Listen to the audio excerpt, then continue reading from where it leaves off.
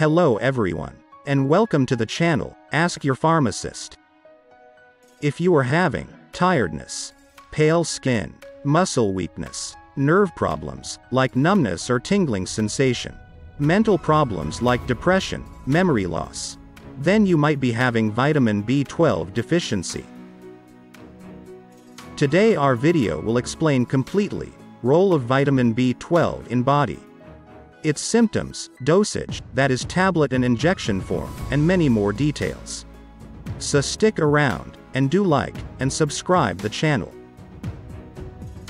Methylcobalamin is a water-soluble vitamin, which is used to treat vitamin B12 deficiencies.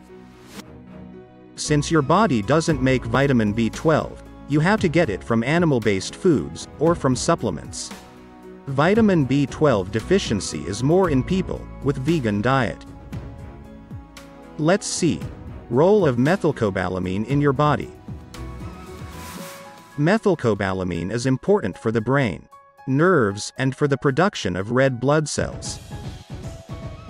Methylcobalamin helps in peripheral neuropathy, that is damage of nerves, resulting in numbness, burning, and tingling sensation. Methylcobalamin is also used for muscle weakness, caused by different factors, such as neuropathy or anemia. One of important role of methylcobalamin is production of red blood cells. It is also used to treat pernicious anemia, which is due to inability to absorb vitamin B12. Symptoms of vitamin B12 deficiency include weakness or lightheadedness, shortness of breath, nerve problems like numbness or tingling, muscle weakness, pale skin, constipation or diarrhea, vision loss, mental problems like depression or memory loss.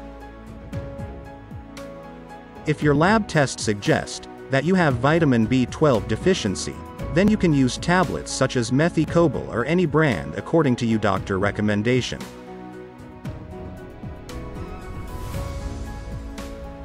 Also note that, in case of severe deficiency, injection comes. Which doctor will prescribe on weekly or monthly basis.